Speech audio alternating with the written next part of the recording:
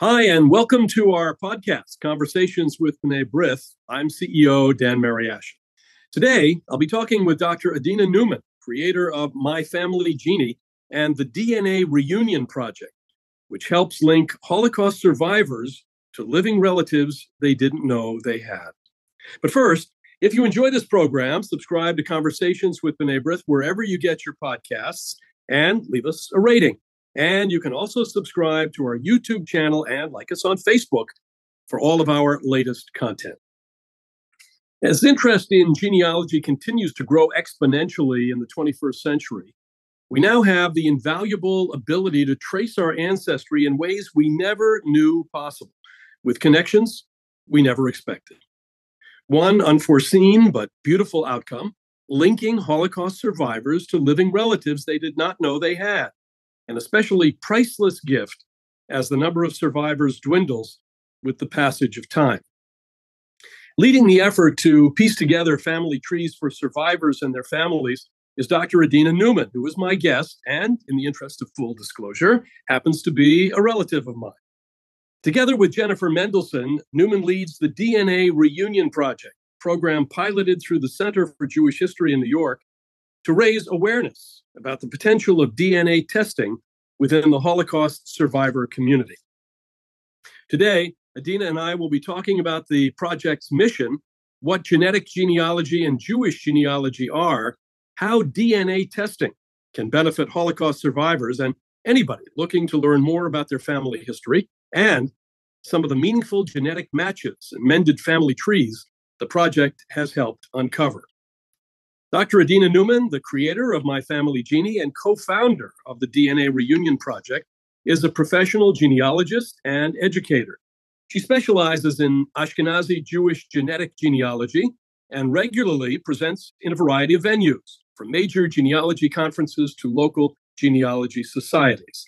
Newman's work has received international media attention, including mentions in the Washington Post, the Associated Press, Today, People, the Daily Mail, and the Times of Israel. And she's appeared on several news outlets such as NPR and I-24 News. She also volunteers as a moderator for a 10,000-member Jewish genetic genealogy Facebook group and lectures on various genealogical topics related to Jewish genealogy and DNA. Adina, so nice to see you, and thanks for being with us today. Great to have you. Thank you for having me. I always love when I have the opportunity to talk about the work that we do and get people as excited as I am about the potential of DNA testing. Well, before we delve into your work with the DNA Reunion Project, talk to us first about your work as a genealogist and about genetic genealogy and Jewish genealogy, specifically Jewish genetic genealogy. What are they, and what inspired you to eventually specialize in Ashkenazi Jewish communities? So I think, like a lot of people, I was curious about my own family, which is also, your family. It all started, I think I was fortunate enough to grow up with stories hearing about the family. And I think that really sets the path for a lot of people. You hear these legends and you want to know what the truth is to them. And certainly when I started my own family, I definitely wanted to dive deeper into what was possible. So I learned about resources such as a major Jewish genealogy resource called Jewish Gen. And I started looking into the family. And of course, I reached out to family members and asked questions. And I think for me, I love history. I love learning languages. I love talking to people, meeting people, and it just kind of all fit together. I would say that I think my genealogy hobby turned more professional career when I did take a DNA test. And I took a DNA test a few years ago. And that is what we talk about when we mean genetic genealogy. Genetic genealogy is really just taking those commercial DNA tests like Ancestry, 23andMe, MyHeritage, for example, and interpreting them, analyzing them. So that is where I got started. And when I took that test, if you are an Ashkenazi Jew, as I am 100%, that will be your ethnicity estimate. And people think, this is useless. I already knew that. I didn't need to take a test for that. But as I always say, the meat is in the matches. And if you are Ashkenazi Jewish, you tend to have, if you're on Ancestry, you will probably have about 200,000 matches. And my job is to kind of go through all of them and figure out which ones are meaningful and how you're related to them. So I got really interested in all of this because I had some matches that didn't quite make sense in the family. They did not match my family tree, and I started to explore them. And I started to learn more, and then I started helping people. They would ask me for my assistance, and it kind of it ballooned from there. You know, you start with yourself, and then you help other people. And why I specialize in Ashkenazi Jewish? Well, that's what I am. So it kind of fell into my lap organically in that way. I will say that there is a bit of a twist to particularly Ashkenazi Jewish DNA, is because we are effectively a tribe. We're all cousins with each other. So our DNA reflects that. That's why we have about 200,000 matches on Ancestry. We can't trace all of these matches, but I can probably, I think my partner and I, Jennifer Mendelsohn, which I'll talk about the project later, I think we share some DNA with each other. So perhaps that's the genealogy gene.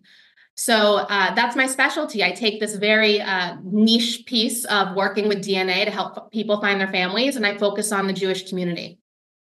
What are some of the key developments in DNA testing and analysis from the last few decades? We're in the 21st century, and like everything else in the 21st century, if you wait a week, there's something new.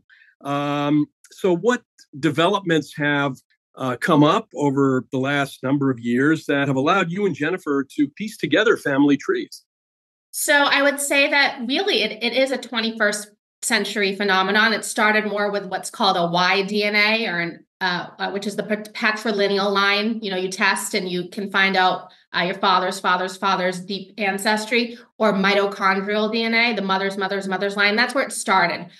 There's not as much genealogical use for these tests. They're more scientific. They can be helpful for genealogy. There are plenty of examples. But more recently, in the last decade or so, we're talking more about autosomal DNA tests. And that's looking at, we have 23 pairs of chromosomes, 22 pairs of those are your autosomes. So that's what that means. So they look at the whole picture. So it doesn't matter if you're male or female testing. And when you take a test at these commercial databases, you are compared against the other people in the database. So also, as these databases grow, and Ancestry, I think, is close to, I want to say 25 million at this point with people testing. I could be off on that number, but certainly a lot, over 20 million. You can find potential more family members. So as that happens, people like Jennifer and I are able to find potential more family for people, just by virtue of them testing. So, that's been the major change. As going with the Holocaust piece of it, the more people in the database, the more opportunities for us to find people. And I think personally for me, I did all of this work for biological families, people who don't know who their parents are or grandparents, things like that. And there was just a natural progression into the Holocaust community, because there are so many people who think everything was destroyed in the Holocaust, that the Holocaust just kind of destroyed all the history. It is a big myth, actually, in the genealogy and even just the Jewish world, that all the records were destroyed. And I want to really, if anyone picks up anything from this, me talking today, it's that there is so much there. All the records were not destroyed. There was not a systematic, let's destroy all the Jewish records. To the contrary, there are a lot of records that we might have that we wouldn't have if not for the Holocaust, that we do have, not that we wouldn't have otherwise. So I have, certain Holocaust record sets, but there are so many vital records, birth records, marriage records, death records. So it's definitely worth pursuing your family history there. And we just try to piece families together and give people the closure that they deserve. Yeah, I remember looking into, when I started visiting Eastern Europe, and after the fall of the Soviet Union, I would go to Lithuania, to Vilnius, capital. And was told by some friends there that there was a telephone directory from 1940 that might be helpful in the search for one of our relatives, and we've talked about that. So even a telephone directory certainly, I think, can open a path to a wider sense of finding out who you are. But I want to go back to DNA for a second. What do you tell participants who are wary of doing DNA testing? Do you still find that, or is there less resistance to it because everybody does it and your friends do it and your relatives do it, so why shouldn't you do it? Yeah, so there's something out there called DNA exceptionalism. So people think that you give your DNA away and all these horrible, terrible potential things can happen. I try to explain to people that, first of all, you're shedding DNA throughout your day, first of all. So I try to kind of put it into perspective. But really, when I do the work I do, yes, they take a DNA test. And I try not to alarm people, but I'm not finding you because you took a DNA test. That just gets me started. People leave digital footprints all the time. So anyone like me can dig in and find out, your yearbook photo. I can find your family and friends, your social media. I can find lots and lots of things about you, and it has nothing to do with your DNA test. That just got me started. So I think that people, I never want to coerce anyone into taking a DNA test. If you firmly believe that, this is just something you cannot do, I'm not going to tell you otherwise. I always encourage people to read the terms of service with any site. But for me, any benefits to this completely outweigh any potential implications. I'm on I'm preaching. I'm on every possible DNA site. I'm out there. There are a lot of professional genetic genealogists that might share their entire genome and say, "Here, have at it," because there's really not much that can be done with somebody's DNA. It's just kind of, I think people feel like this is theirs and it's unique to them, so there are privacy concerns there. But I want people to kind of just have the bigger picture of what's happening when we do this type of work. Let's talk about the DNA Reunion Project. There's an urgency to this, given the fact that the number of survivors is just raising the number of people who are no longer here to tell the story. And that's one part of it, survivors, and the very rapid rate with which they're now passing. But also, the question that I had was, I suppose many survivors think they know what happened to their parents, their brothers, their sisters, aunts and uncles. Maybe they've been back to Eastern Europe, to the scenes of these crimes. Maybe they've advertised in Jewish newspapers or in other places, and they've come to the conclusion that there's nobody else out there. Mm-hmm. How do you meet that need to find out, to really push it to the limit, to either find living relatives or not? So, we don't like to promise anything completely exceptional, but, it's very common that even though people think they know their entire family tree, they don't. And part of that is simply because a lot of these survivors did not have the opportunity to, spend time with their grandparents and hear the family history. It just that was taken away from them. So we like to talk about our first really DNA test that came back to us. She has this whole narrative. She's written about it. She's presented. She knows everybody in the family. She took a DNA test and there was a second cousin match there. And Jennifer and I dug into it, and very quickly we learned that this was a full second cousin, because this Holocaust survivor did not know that her grandmother had a brother who immigrated to the United States, at the turn of the 20th century, and had a whole family, in Canada and the United States. So we were able to kind of link them back together. And that's commonly what we see. I mean, I have plenty of stories of surprise, uncles that survived, or maybe siblings, and we can talk more about that. But commonly, just finding a second cousin, a third cousin, when you think that everybody in the world was taken from you, is giving something back and reuniting families. And it's just so, so powerful. And it's typically the kind of thing that we see. And how do you get the word out to the survivor community? Because again, passing of time, and people, I suppose, I don't know how long this process takes, and you might tell us about that, in terms of the time frame between somebody approaching you and you're coming up with the connection to a second cousin or to some other distant relative. So tell us about that.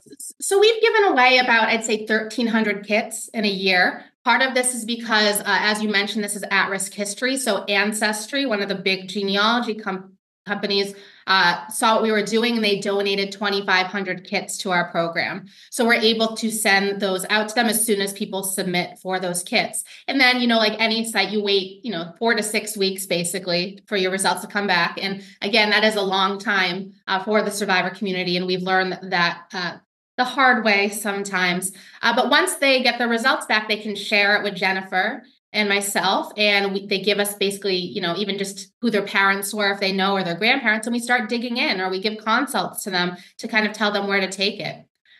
So it just depends. Sometimes Jennifer and I figured out big things in a matter of hours, and I'm not exaggerating there. Sometimes it takes weeks and weeks, especially for, and I'm happy to talk about, cases of hidden children, children that were sent to orphanages just to save their lives, things like that. Those take a lot longer to do. Do you find that the children and grandchildren of survivors are coming to you now? Because they also, I'm sure, are eager to see if there's anyone out there. Yeah, so our test, as part of our program, we provide free tests to survivors and their children. 3G, at this time, we could not meet that demand, but also the DNA, if you take a test, you only receive 50% of your parents' DNA, and it gets kind of watered down every generation. So it's more difficult working with 3G DNA. So right now we're giving kits to survivors and their children. And we do find that for a lot of these second generation, it's filling a hole for them because they grew up hearing, or maybe their parents didn't even want to talk about it, which is very common. So us being able to find records for them, even, let alone family members, just means the world to them because they could never ask their parents those questions. So let's go back to the basic work that you do. If you could walk us through the basics of your work when finding and verifying evidence, whether you're creating or extending a family tree or for any other purpose. So ideally, when we do this work, somebody already knows their family. So we have some workings of a tree. Maybe they gave that to us, or maybe they gave us parents or grandparents, and then we're building using what's available to us. So perhaps they're from Poland. We have a partnership with the JRI Poland. They kind of collect all the Jewish Polish records and they index them. And so they have given us scores and scores of records of the process. Jewish Research Institute in Poland. Yes, in Poland. Correct. Yes. So, we call it JRI Poland. And then there's also something similar called Gesher Galicia for Galicia, and they do similar work. So we get lots and lots of records. So as I said, we start with DNA, and DNA can give us possible relationships. So you share a certain amount. So, Dan, if you take a DNA test, you and I are going to share a certain amount of DNA that would be typical of our relationship. Okay. So we start there, but there are also lots of possibilities based on the amount of DNA. So, for example, a first cousin once removed shares in the same ballpark as a half first cousin. But if I have a tree, I can make heads or tails of which is the correct value. If you don't know that, then you have to do a little bit more digging. So the cases that Jennifer and I particularly focus on are the ones that people don't know their trees at all. So an example I would give is we helped somebody who was smuggled out of the Białystok ghetto. She did not know the identity of her parents. She kind of, for decades, literally traveled the world to try to figure out who her parents were. And she felt like she got some information, but unfortunately we were working with names like Shapiro. And there are a lot of Shapiros out there. So, Jennifer and I got hold of her case and we analyzed her DNA matches, and they weren't superb DNA matches, but we were able to build trees for them. So what you do is we reverse engineer. We take the DNA matches of people. So she knew nobody, but her DNA matches knew some of their family. And we tried to see where we could connect the dots. And then what we did was we would get records. We got lots of records from Jewish Gen. We mentioned Grodno was where the family seemed to be from, and a lot from JRI Poland. And we built the tree. We also used resources like Yisker books. I think people need to realize that sometimes there's nothing left for a town but people's memories. So I was very fortunate to see that we had a Yisker book where somebody remembered where everybody lived, and they created a map of the Jewish community in this town. And the people in question that we were looking for, the names on our DNA tests, were living next door to each other. And when it all kind of came to pass, we were in Białystok and we found a marriage record for this client's parents based on all the DNA. So we had all grandparents' lines lead to her. So that's kind of how the work works effectively. We take other people or DNA matches, we take their trees and try to find where everybody comes together. And then we keep building and building until we find where the person should fit within that family. You mentioned Bialystok. How much of this work, and I know it's all on an individual basis, would require you or Jennifer to go on site, to go to city halls and archives abroad? So it's really important to understand that not everything is on the internet when you're doing genealogy. We typically will hire an on-the-ground researcher in that area. Working with JRI Poland, they have a lot of people on the ground that they work with, but we have hired people who specialize in areas of Hungary or in Israel just to help us out. So we do that contract work because we say, we need this. Can you pull this record for us? Or can you translate this? That kind of thing. So no, not everything can be done by us, but we're facilitating getting a lot of those records for us to help us with the DNA matches. Has the knowledge and the experience that you've gained over the years enabled you to trust your instincts and your intuition when you're seeking information? I'd say 100%. When you do this every day, which as I do, you get a sense for things. So, I mean, I'm thinking about this Bialystok case where we were dealing with the names Shapiro and Kaplan. And I was going through all of the index records and I was looking at naming patterns also because I was so engrossed in this family. And I said, I think this will be a grandchild. I think this will be a grandchild. I think this will be a grandchild. And when we finally got the spreadsheet from JRI Poland, I was right about every single person that they were part of this family, just because I'm used to doing this. You get a lot from Jewish naming patterns. That's actually very important when working with Jewish genealogy. So yes, I'd certainly say, looking at DNA amounts and how much people share, I get a great sense of how they probably do share. Again, it's really important in this work to not, I think a lot of people in genealogy, they see, oh, somebody did my tree for me already on Ancestry. But it's really important to verify everything. I have fixed many a tree. I've seen many a tree be wrong. They're great starting points, and I don't want people to be complacent and say, I don't need that tree. But you have to verify all of the records that might be attached or the people they say are their family members. So definitely you develop an intuition for this kind of work. I think that's a great way to put it. Can you share with us one or two of your success stories when you've reunited survivors with living family members? Discoveries maybe made through the DNA Reunion Project that profoundly changed survivors' lives or their descendants' lives for the better. Absolutely. And I love telling these stories. The first case that Jennifer and I did together was for Jackie Young. So Jackie, we came about the story because he was on a BBC show called DNA Secrets, and it went all around the Jewish genealogy world. His story is that he was a child survivor of Theresienstadt, and he was sent to the UK. He always knew he was adopted, but he did not learn until he was getting married and had to collect his papers that he was a child survivor of Theresienstadt, and that he was born in Vienna. So he had his birth certificate and it had his mother listed on it, but not his father. So I think he spent much of his life thinking that, how did I survive? Was my father a Nazi? So he took a DNA test with the show, and it showed he was 100% Ashkenazi Jewish, and they were able to introduce him to some paternal relatives. But independently, Jennifer and I were wondering how is he related to these people? How are they able to connect him to these people? But who's his father? So as Jewish geography works, as was mentioned in my bio, I am a moderator for a Jewish DNA group, and somebody in the group's parent was next door neighbors to Jackie. So that's how it all kind of came together. And we said, Jackie, we'd love to help you. Will you give us access to your DNA? And he said, sure, have at it. So I think I want to say that once Jennifer and I got access to all of his DNA results, we figured out a candidate for his biological father in 4 days. And 4 days. And we sat a little bit on it because the next step is, even though you find a candidate, you need to find a DNA tester to help prove it. So we found literally only one person in the United States, a potential first cousin once removed, who could take a DNA test.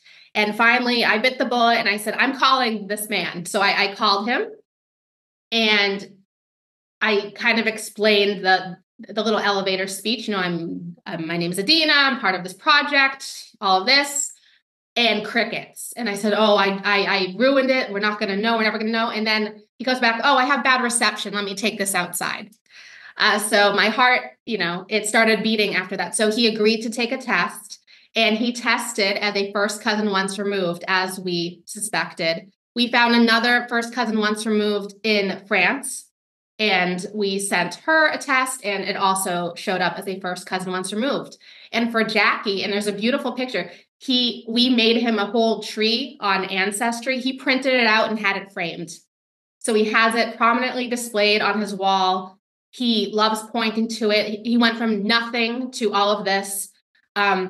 It's not all wonderful stories. We found he had a half brother who perished in the Holocaust as well. He learned this information, but it gave him the closure, and it gave his family closure, because his children grew up with these stories of not, they had to hear their father talk about this and worry about it. So it gave them a sense of closure as well. So that's one example. Another example I can give, because I have all these different types of stories, is that we come about a lot of these cases because they're in the news. So there was a case of two sisters who independently, at the behest of their grandchildren, said, take a test, Granny. We need to know. So they lived in Poland. And so their granddaughters got them 23andMe tests. And they were both orphaned around 1942 in Poland. So they take these tests and they find out they are 100% Ashkenazi Jewish. They were these, 80-year-old Polish Catholic women. But not only did they learn that they were 100% Ashkenazi Jewish, but they had each other as top matches as full sisters. So they have the same parents, and they never knew about each other until their 80s. So you can imagine kind of the reunion they had, but the next question obviously becomes, who are their parents? So we got hold of their case, and this one took months. And we believe that we have determined their biological parents. I believe they've met their maternal second cousin, somebody who lives in Germany. That's their closest maternal match. And they have, we're still kind of working out, but they do have living first cousins in Israel on the paternal side. Something I'd like to say about these kind of things too is it's not ever just helping the clients, these sisters, or even their grandchildren, who are so thankful for all the work we've done. Along the way, we've helped other people find each other when we're working on these cases. So one of the top matches for the sisters was a second cousin match. And she said, it must be this side of the family. It can't be this. We lost everybody in the Holocaust. So it ended up being, of course, that it was the family she believed lost everyone in the Holocaust. And she was second cousins to these sisters. Not only that, as we built the tree, and we were very, very fortunate, Yad Vashem had wonderful testimonies there and other records we were able to find through JRI Poland, but there was somebody in Australia that we needed to take a test to prove our theory that we had the right line. So Jennifer got a contact with a Jewish Genealogical Society in Australia, and they knew who this person was. They did a whole name change. It was a whole thing. And we said, would you be willing to take a DNA test? And he said, oh, I already took one of those things. It just told me I was 100% Ashkenazi Jewish. And I said, have you turned on your matches? And this was on Ancestry. He turned on his matches, and he was the top match for the sisters besides each other, because he was a second cousin. So now this cousin in Australia has this cousin in the United States who's second cousins, and then these sisters. So it's really an international effort, and we're building these networks for people who didn't even directly address us and come to us in this process. So it's really a beautiful thing. And I could go on and on for hours about these types of stories, but the type of closure and meaning that people get knowing that they're not the last people. I think the best quote to sum all of this up is, I was helping somebody doing this, and she had no knowledge of a surname in her line of one of her grandparents, and one of her top matches was somebody with that surname, and it's not a common surname. The records, unfortunately, there's some holes in them, but we can tell they're probably second cousins. And the comment this cousin had, and they met each other, I think one lives in Israel and the other's in Paris. They met in Paris, something like that. But he said, it's like a cousin fell out of the sky. And I really just love that. And so they're all meeting each other. as they do this, and we send them records. Some of them didn't have they're sending them their grandparents' marriage record. They thought it was all gone. Giving them that it empowers people. And that's what we think is the most important part of this project. Spreading knowledge, empowering people, and giving them the closure they deserve. So, a couple more questions. So we're living in the fast-moving 21st century. Yes. What's the future of genealogy?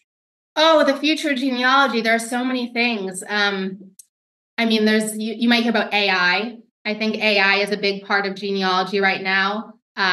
There's a lot of scary things that AI might be able to do, but something that would be great is if they can get AI to just read records and translate them and transcribe them for people, because there are so many records out there unindexed. As I said, not everything's online. There's also a lot online that you have to kind of comb through, and you have to know where to look. If you had AI, the ability to just kind of do it like that, we'd have a lot more information. I think that's one. And then, kind of separate from this, but something else I do is working with law enforcement. I think there's a lot going on in the world with DNA and law enforcement, which is a whole other topic, but that's definitely something on the horizon. But hopefully just more tools to make us able to interpret our DNA more efficiently. And hopefully as more people test, more connections, right? You never know. Next week, I could have another new big match that I have to work through. And that happens all the time. So I would just say it keeps on going. Where can our audience find out more about the DNA Reunion Project? Right. So right now, we're kind of in a place of transition as we're moving from our pilot program, but you can definitely look at dna.cjh.org